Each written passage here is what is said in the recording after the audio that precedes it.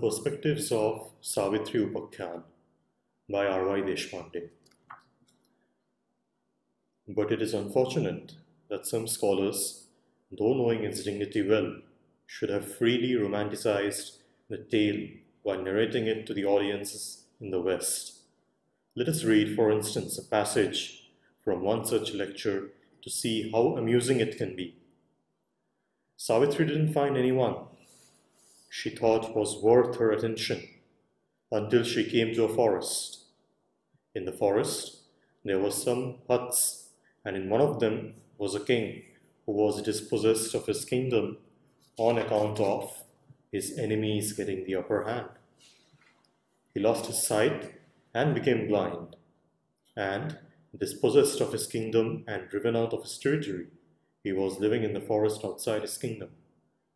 The king and queen were, so to say, living in exile, and their son was looking after them. Savitri thought that this young man was really an ideal young man, so she decided in her mind to select him as her future companion. She came back from her travel to report to her father, and when she came back, Narad, the great divine sage, was sitting with the king and queen. They were talking when Savitri came.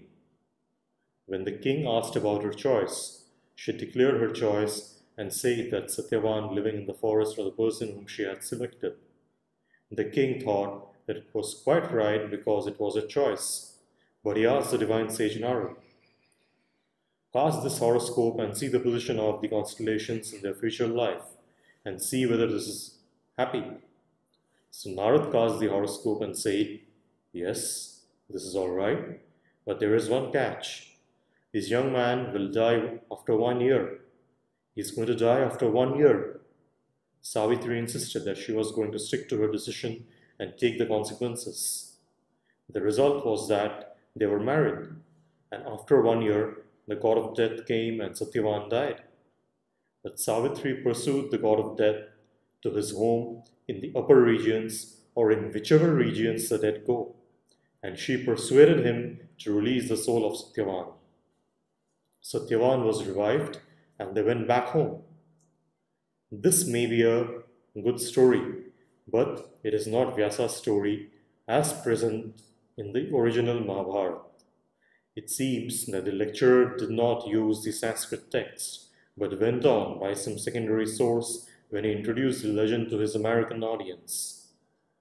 Similarly, let us hear a part of another such version of Savitri myth. Yama has taken away the soul of Satyavan. Savitri pursues the god of death and entreats him to return her husband. But he is adamant. As she follows, they come to a zone where there is a large river which no human being can cross. But by the sheer force of her purity of character, she crosses the river, confronts the god of death, and prevails upon him to return her husband. Surely, these are not the versions used by Sri Aurobindo for his magnum opus. It is true that there are any number of editions of the Savitri legend recounted differently in different regions, with local nuances adding to the confusion of interpretations. Poets of lesser caliber down the edges have often allowed fancy to run loose. The result is not very famous.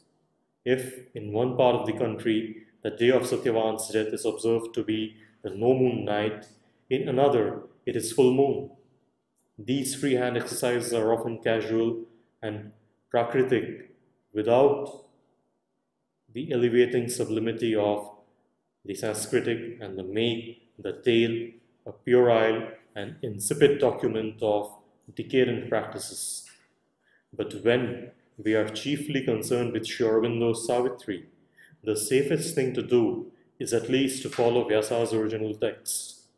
It has a dignity of substance, dignity of style, dignity of delight.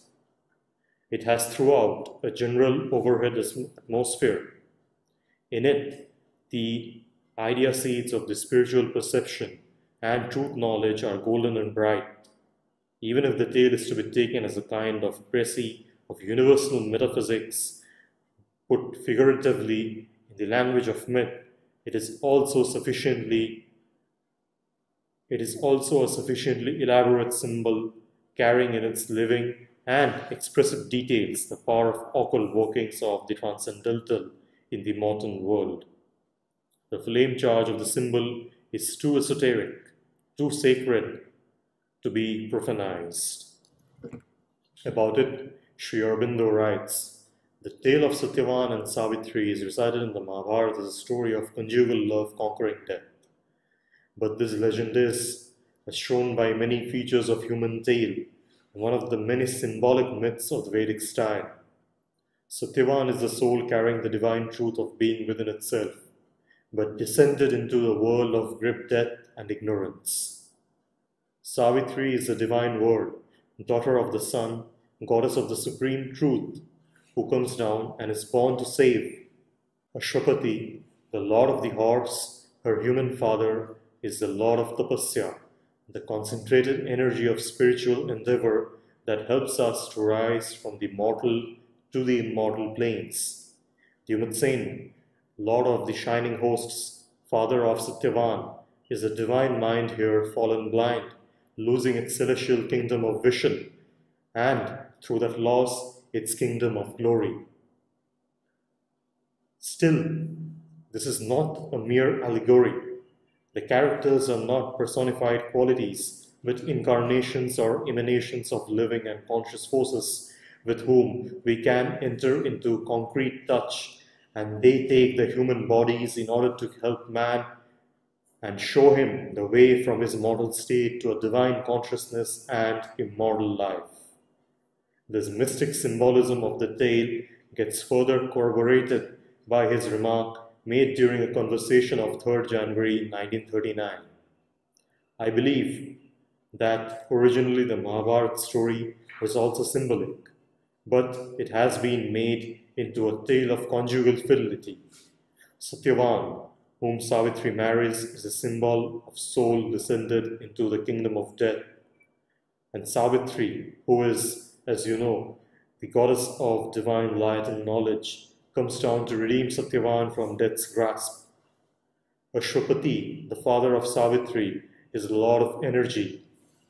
Dyumatsena is one who has the shining hosts.